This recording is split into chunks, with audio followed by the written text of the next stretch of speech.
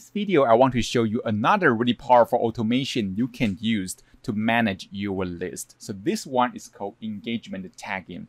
So you can use this one to actually just remove anyone who is not active in your list. So how does this automation work?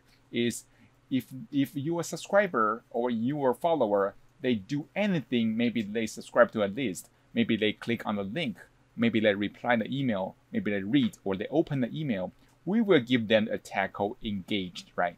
Or if they didn't do anything for more than 7 days, we will actually just remove the tag recent activities. And we also will remove the tag engaged if they didn't do anything for 21 days.